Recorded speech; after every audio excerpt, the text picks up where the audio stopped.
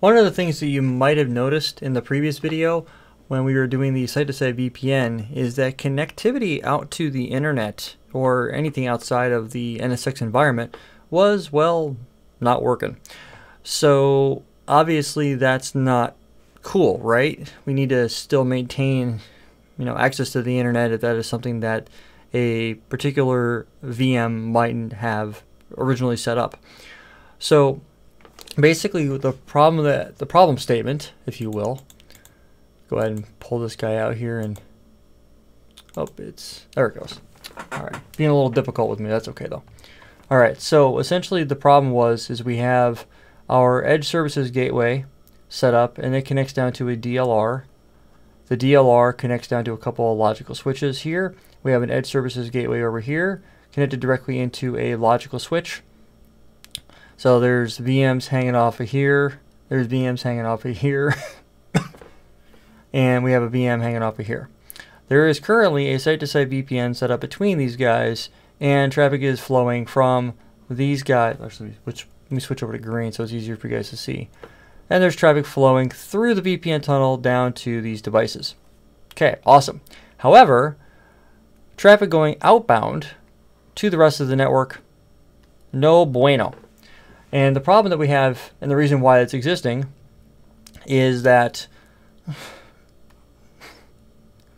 these links right here and this link right there are not being advertised into whatever routing protocol was set up.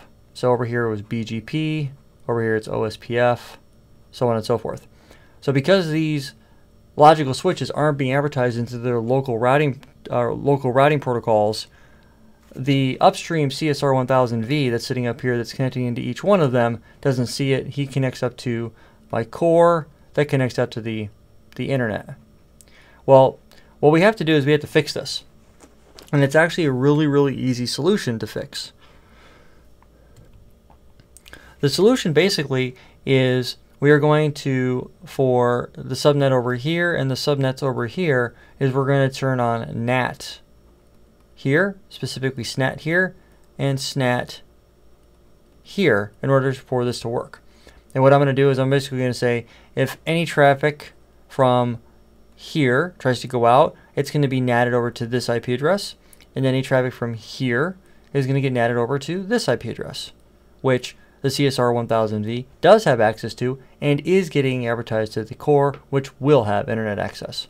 So let's go ahead and actually go through that config. It's pretty straightforward. It's only going to take us a couple of minutes to do this, but I figured after the last long video, this might be useful.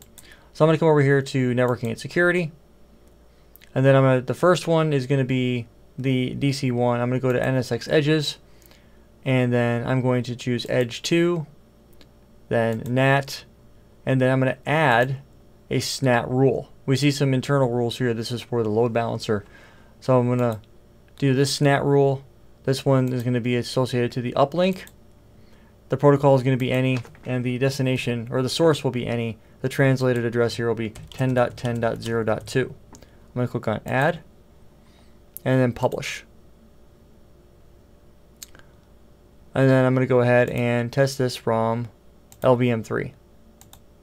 Go ahead and log into my Linux VM here, and then I'll be able to reach the internet. As you can see, I already tested this out. I'm going to go ahead and ping google.com, and after a moment or so, that should go out. Oh, there it goes. It was just taking its sweet old time. All right, so that one's working. But we could also ping 172.29.101.11. That also works. So we can go over the VPN, plus we can also go out to the internet. I'm going to go ahead and jump over to the other data center, which is going to be this guy. I'm going to go to edge 1, then NAT, and I'm going to go ahead and add SNAT rule and apply it on the uplink. The protocol is going to be any, the source is going to be any, and the translated IP address range is going to be 10.10.1.2. Click on add and then publish. Give that a couple of moments to do its thing. It's now there. Let's go over here to DC2 LVM1, log into here,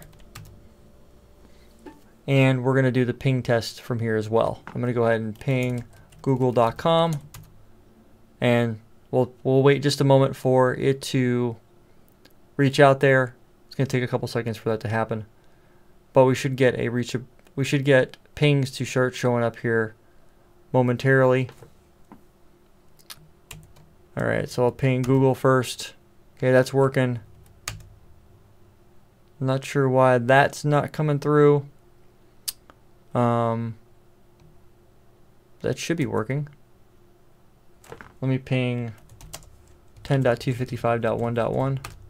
Okay, that works. Okay, so that's in the outside of my network. For whatever reason, I might what do you call it? My ASA network object that I have might not be set up for, if we do an ifconfig, the ASA object might not be set up in order to allow that specific subnet out. That's okay though. The bottom line is here we have network reachability. I can ping, well actually no, that's not true. Let me go check that real quick, because if that's the case, if I can ping quad 8, I should be able to reach quad 8. Let me just do a quick check on my firewall and make sure that, and the way you would do this on the firewall is I'll go ahead and log into it real quick. If you do a show con count, show xlate count, well, that shouldn't be the reason. It should be okay. Come back over here to Google. I mean, it's resolving the public IP. 172.17. Okay, there it goes. It just, all right, I was just being, okay, it's working now, which is the bottom line. All right, so now that that's in place, we are good. We have connectivity to the internet from our VPN connections, and if I was to go to ping 172.29.1.15, I should be able to ping across the VPN, and everybody's happy. If I was to pull up this guy here and do an SA connection, I should see lots of data going back and forth between the endpoints. As we can see, we have packets out as 4, packets in. If I was to send this over and hit the up arrow again, we're going to see that that number is climbing as time goes on, which is what we want to see. So everything's working out the way that it should. With that being said, ladies and gentlemen, I want to thank everybody for stopping by and hanging out with me. And I'll catch all of you in the next video.